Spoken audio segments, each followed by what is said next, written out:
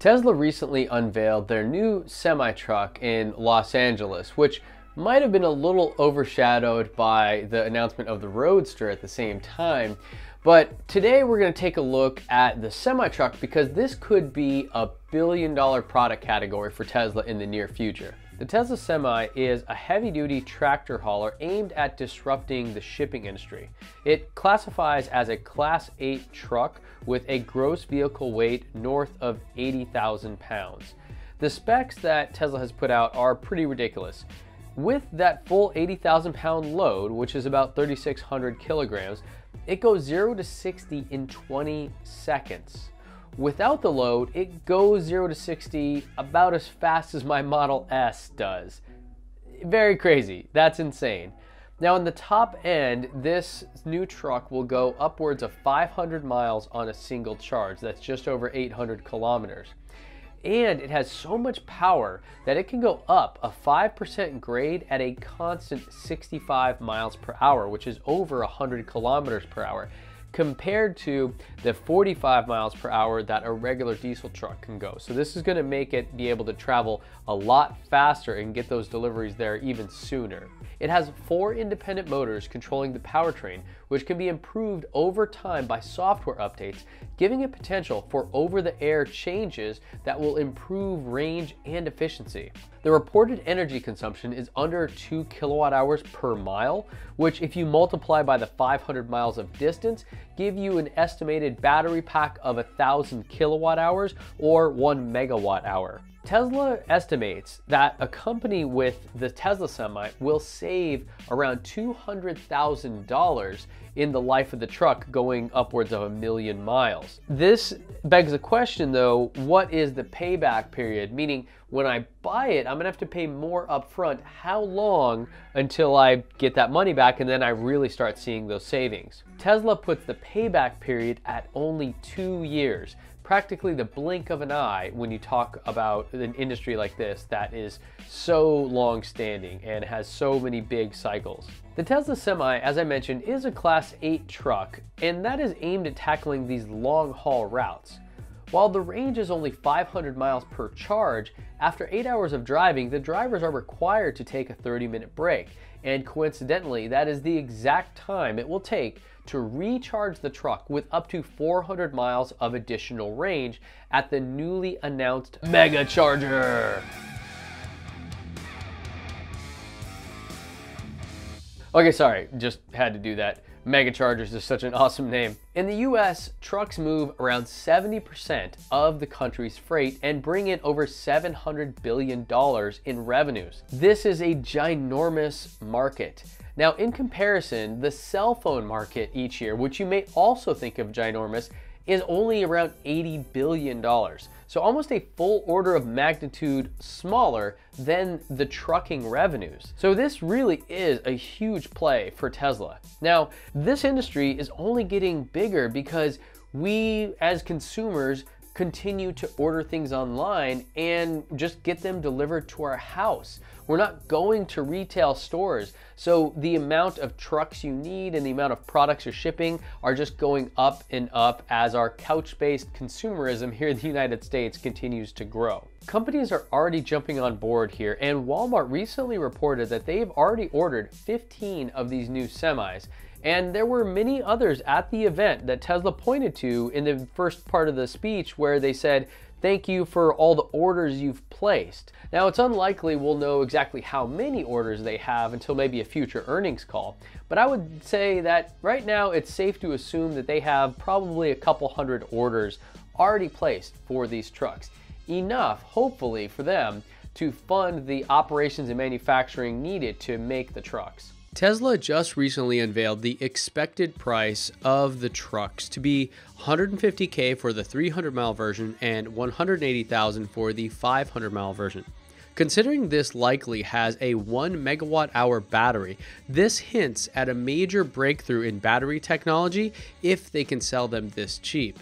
Previous statements from Tesla and others in the industry indicated that the price per kilowatt hour for a battery was around $145. So if you have a 1,000 kilowatt hour pack or 1 megawatt hour at $145 per kilowatt, you'd be looking at $145,000 before spending a dime on the cab itself. Not to mention the margin you need to cover the cost of producing the truck. This leads me to believe that there are only a couple possible explanations here. One is that Tesla did indeed make a battery breakthrough that lets them manufacture these at a dramatically reduced cost. Or the second option is that they are selling these trucks at a loss. I'm inclined to go with number one because Tesla is operating on thin margins and burning through cash at an exceptionally high rate. So it's unlikely that their investors and everyone else would really be on board with them selling it at this price and taking a loss. So for the price of the truck alone in our analysis here, we're going to put it at $180,000 for our estimate. With diesel trucks, you have a cheaper initial price for sure, maybe around $120K, depending on which options you go with, whether or not you need a sleeper cab, etc. Then you have over $20,000 a year on oil changes, tires, hard parts replacements, and other issues that arise. Certainly the Tesla truck won't be 100% free of these things. All trucks need new tires, for example, but considering you'll never have to replace the brakes. The brake pads basically last forever. You never need to replace brake pads ever. And in addition, the Tesla Semi has no engine, transmission, after treatment system, or differentials that require upkeep. So it's really not a stretch to say that the cost of maintenance and repairs, the annual cost just of upkeep on the vehicle, could be 70% or less compared to a regular diesel cab. Besides those other savings, the fuel savings are going to make a huge impact on that higher initial price, making that payback period of 2 years a reality. Now, Tesla estimates over 1 million miles in a Semi will get you about $200,000 in savings, which is pretty good. But the fascinating thing here is that from day one, the fuel costs alone will save you about 60% over diesel. At the event, Elon also dropped this bomb about the fuel costs for the Tesla Semi. We're guaranteeing a 7-cent kilowatt wholesale price. I want to be clear about that. This is real, these are real numbers. That is insane and is going to be a major reason why the trucking industry will likely soften their stance against Tesla. So if we take the 7 cents per kilowatt hour, which they can guarantee because they control the entire system, the solar energy that's building up the actual electricity, storing it in a power pack, and then providing it in a mega charger. Really, there's no outside influence that would affect that, so they can guarantee that price. And it takes 2 kilowatt hours to go 1 mile, more or less. Then we're looking at 14 cents per mile in the Tesla Semi, compared to 36 cents with the diesel prices with the estimates we had earlier, giving us over a 60% savings on fuel alone. Now, diesel prices, along with gasoline prices, fluctuate over time, making it difficult for trucking companies to control their costs and remain profitable. Let's unpack this for a second. Trucking companies have 3 general cost categories for their trucks: fixed costs, variable costs, and salaries. Fixed costs are the ones that don't change regardless of how much you use your truck. There are things like the truck payment, insurance, permits, and any tags or anything that you need to go on your routes. Variable costs, or the other category, do change. For example, the more you drive your truck, the more fuel you need, and the more maintenance you'll have. So these things can change, but usually shift with the use of the truck. So it's always almost a good thing when these costs go up, because that means you're making more money as well. Unless you have things like maintenance and repairs that at certain points in the truck's life skyrocket, as we see in typical conventional cars. And lastly, you have salaries. Now these generally refer to the drivers, but also to the people that keep the truck running smoothly and handle coordinating the loads and figuring out dispatching and all those kind of things. When it's all said and done, Tesla estimates that from day one, you'll see a 20% lower cost of ownership. And as Elon put it, I want to be clear, this is from day one. And while it's hard to say how exact those numbers are, they'll definitely win in the long run. That's a guarantee. Now, all of this doesn't take into account the convoy option, in which one driver leads a convoy with 2 driverless semis behind him. Yeah, that's an 80,000 pound truck traveling at 65 miles per hour without a person behind the wheel. As scary as that may sound, it's not really that crazy if you consider that they'll likely only use this on known routes in excellent road conditions. And in the end, all these trucks that are in the convoy are really doing is following the front truck. They're not really driving on their own. They're just having to make a few decisions about how to stay in the lane and how fast to go. Now in this scenario, Tesla puts the true cost of ownership of a regular diesel truck at 2x the cost of a semi. They even tout that this is cheaper than rail. Now that is a stretch, but one that they may be able to make, especially as the megacharger network grows. Now these numbers do make sense considering one of the most expensive costs is the driver, and you'd be cutting out 2 of the 3 in this scenario. Now, I'm sure by now you're dying to get your hands on one, right? Well, like all Tesla models, you're gonna have to wait a little while. Elon reported that production begins in 2019, but like we've heard before, I would add at least 6 months to that, or maybe even more, to be realistic here. The reason I say that, besides our history of delays, is that they don't actually have a place to make the truck right now. Elon has famously said that the Fremont plant is bursting at the seams and that they're in the middle of production hell right now trying to get the Model 3 out the door. Let's not forget that the Model 3 is the reason for Tesla's existence and the cornerstone to their entire mission. So yeah, that's definitely the priority right now. But how will they even build it?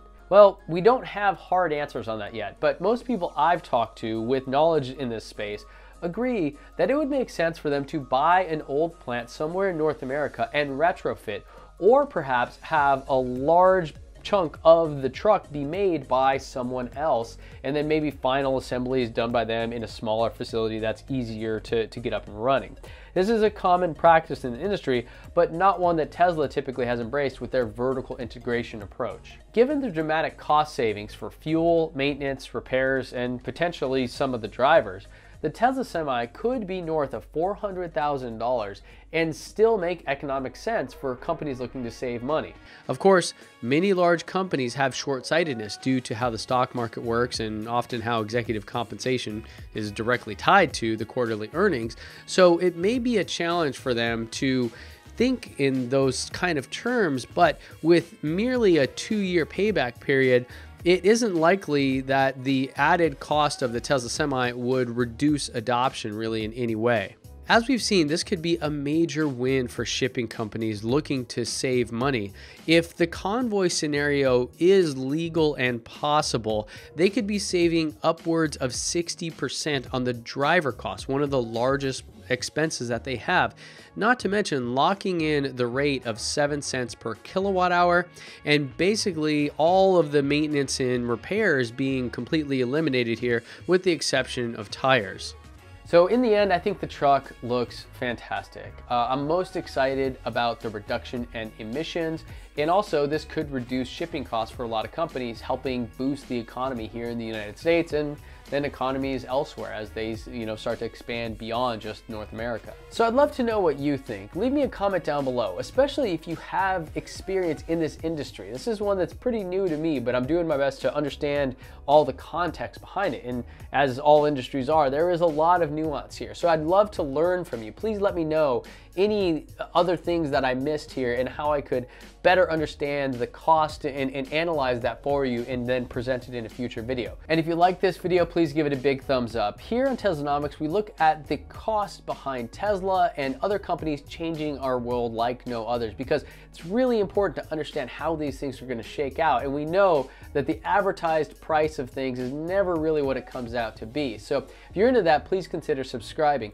We also have an email list at teslanomics.co that you can go get on to make sure you don't miss any of the great content that we're making.